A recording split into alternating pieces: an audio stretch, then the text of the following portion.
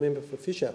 Thank you, Mr Deputy Speaker, and I want to thank the member for Parramatta for bringing this important motion, not necessarily on everything that she said, but I don't think that it comes as any great surprise to the member for Parramatta. But the underlying philosophy of her motion is a very important one, and that is, where would we be without our volunteers in this country?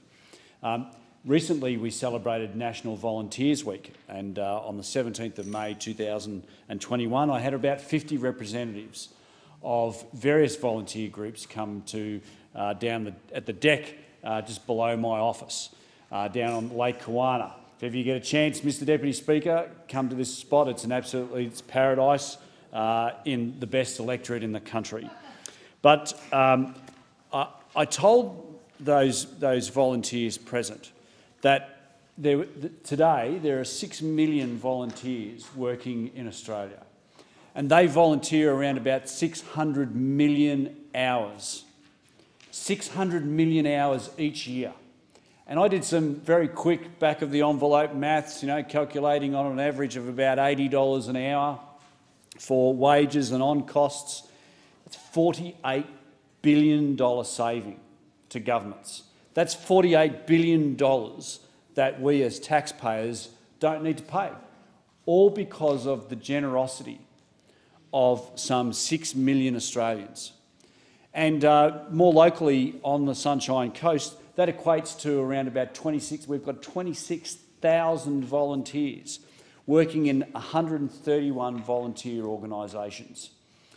And for anybody that is not a volunteer, I want to send out this challenge to you.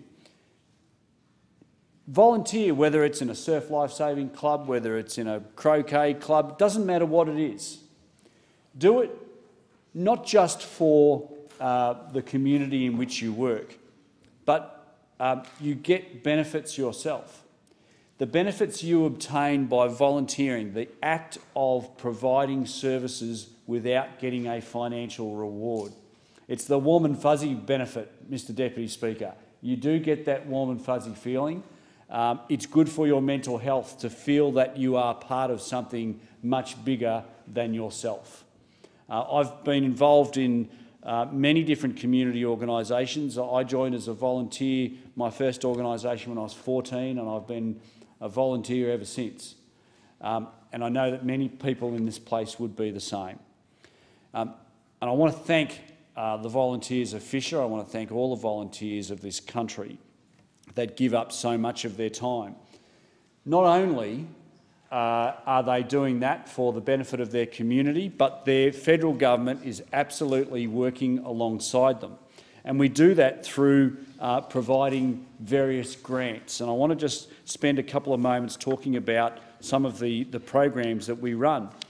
Since 2016, 60 grants under the Stronger Communities program have been provided to organisations in my electorate, totalling some $1.1 million. $9,000 for the Metcal Surf Club for a new patrol trailer, $13,775 for the Sunshine Coast Robotics Association, an absolutely amazing organisation led by volunteers that teach kids how to build robots.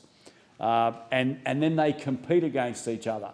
And then they have these competitions where schools from every other state come together on the Sunshine Coast and have these amazing robot competitions. And to see these kids, some as young as in their primary school years, actually making robots is really quite amazing.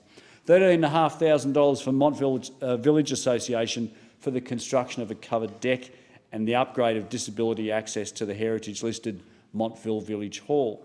Since 2016, 70 volunteer grants of up to $5,000 have helped with things like fuel, training and equipment costs.